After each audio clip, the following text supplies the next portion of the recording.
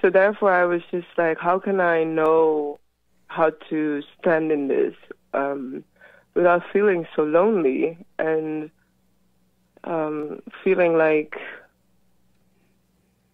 yeah, And, like, and you say you feel lonely. Who is it that's feeling lonely? Who is the you that's feeling lonely? Nangiti, welcome to the show. You're on the air. hi, Jesse. Thank you so much for taking my call. Absolutely. Thanks for calling. I have a question, sir. What is a friend? No such thing. Hmm.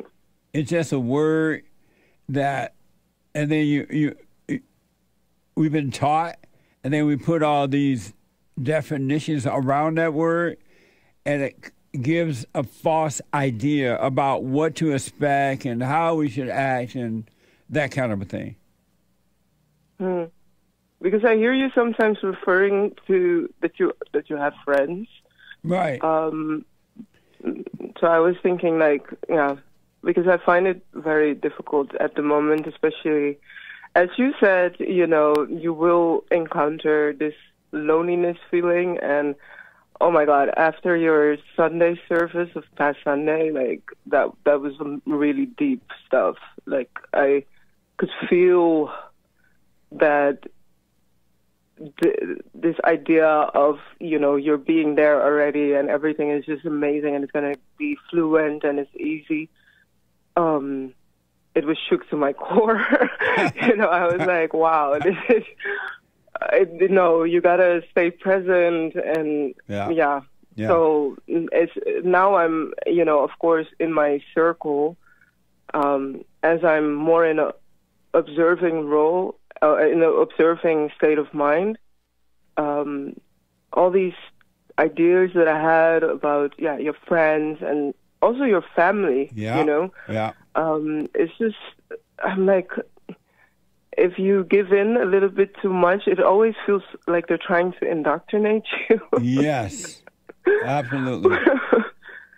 So therefore, I was just like, how can I know how to stand in this without feeling so lonely and feeling like, like... And you say you feel lonely. Who is it that's feeling lonely? Who is the you that's feeling lonely? Yeah, the scared little girl who experienced feeling abandoned at some point.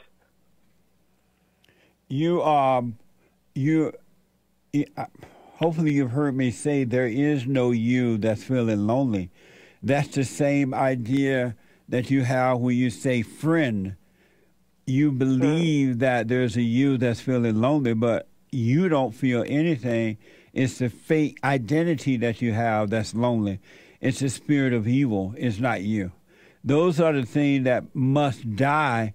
All ideas, the idea of friend, the idea of family, the ideas of this or that must die. And that's what's dying when you allow that to happen. And then when all ideas and plans die, you're going to deal with people in an amazing, perfectly way, because inwardly you will have no ideas going on, and having no ideas, you have no requirements from the people. You're not looking to them to give you, to make you feel good, make you sad, make you happy, make you scared, make you this. You're not looking for anyone to fulfill a void, because you will be completed. So that lonely feeling that you have, stop identifying with it. It's the death of the ego. It's not you. Wow. It's just that it tried to convince you that it's you, and all your life you've been thinking that those emotions were you, and they never were, they never will be, they ain't going to be. It's not you. That's the darkness that must depart from your body.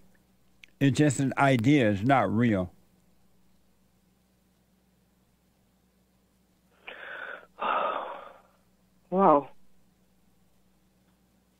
nice. And you feel it in your body, but it's in the body. It's not in you. And if you don't hold on to it, just relax and just go about your day knowing that the feeling is there, and don't use thoughts or people or places to cover it up. You're going to be fine. It's not you. It's not real.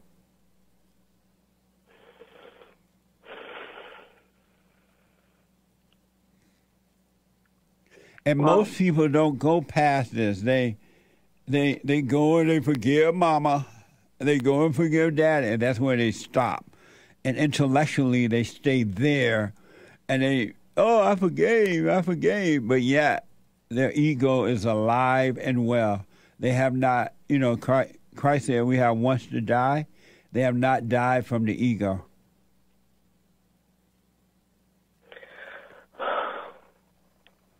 And that's what's happening. You have to let that happen. Relax, and don't resent it. Don't complain about it. Meaning, don't like, oh, poor me. I don't want to go through this. This is hard. Right. It's not you. It's the death of the ego, which is the spirit of the devil. Wow. Sir, that's very good. It's almost like, I'm a woman. I have never been to a battlefield.